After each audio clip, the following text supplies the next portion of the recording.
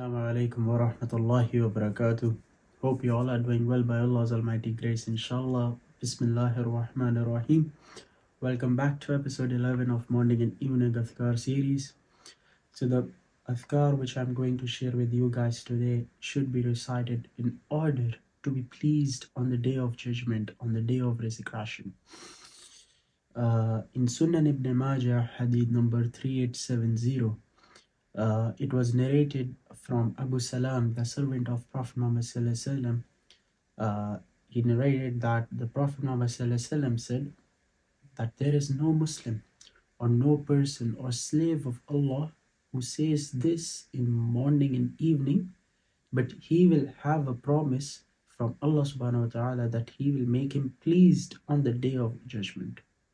The adhkar which should be recited is Radaitu billahi rabba. I'm pleased with Allah subhanahu wa ta'ala as my Lord. Wabil Islami deena. With Islam as my religion. Wabi Muhammadin nabiyya. And Muhammad sallallahu alaihi wasallam as my prophet. Subhanallah. By doing the adhkar, you acknowledge three things that you are pleased with. The first one is with Allah subhanahu wa ta'ala. The second one is with Islam as your religion. The third one, with Prophet Muhammad Sallallahu Alaihi Wasallam as your prophet. Subhanallah. So by doing this adhkar, you express your feelings to Allah subhanahu wa ta'ala that you are pleased with Allah subhanahu wa ta'ala as your Lord.